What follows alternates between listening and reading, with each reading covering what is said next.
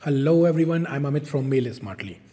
Today in this video, you will learn how to adjust line spacing in email while you create a new email or you reply or forward in Microsoft Outlook application. I have already created an email, but the only problem is it doesn't have any spaces among the paragraphs and the lines.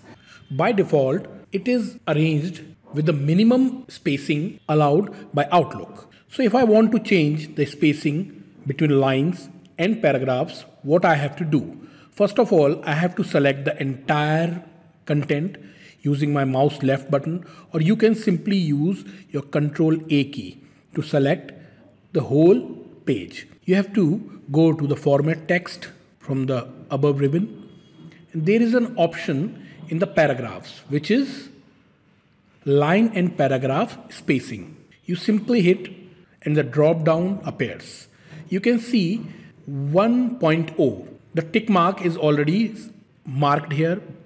This is the minimum and by default arrangement by Outlook. If I select 1.15, you will see the change in the lines. The space is little bit increases. If I again change it to 1.5, I change it to 2.0, 2.5 and 3.2.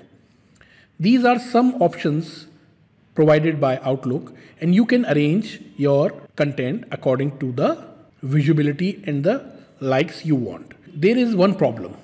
When I select any one of it, for instance 1.5, the spaces increases, but still in all the paragraphs, see this paragraph and this paragraph, there must be the standard space which is required.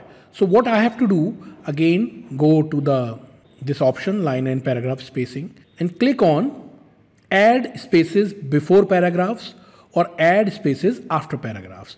These are two options which allow you to add spaces before or after paragraphs which look tidy. So I use, see, when I remove this cursor from this option, it again look like the normal, and when I again click here, so now the spacing of the line is 1.5, which is good for me, and the spacing between the paragraphs increases. If you want to remove or you want to change, you again click here and you can remove spacing after paragraphs and you can add spacing before paragraphs. You can change it according to your requirement. There is another option which is line spacing options. When I click here, there is an option spacing here. You can see before, after, line spacing, and some other options also here.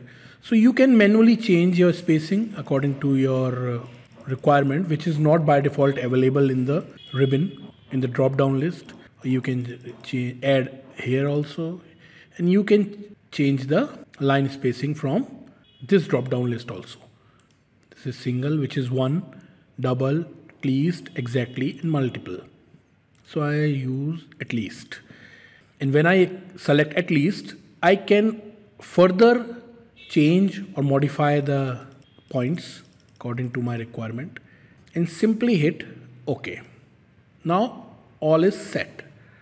You can see it's look beautiful now.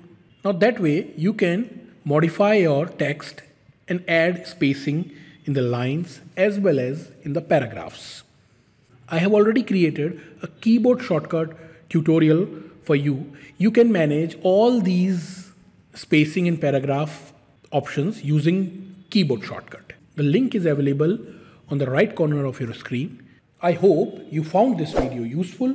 Also, if you like this video, don't forget to like and subscribe this YouTube channel, and also click on the bell icon so you will never miss out any Outlook tips and problem solvers videos I come up with. Thank you and have a nice day.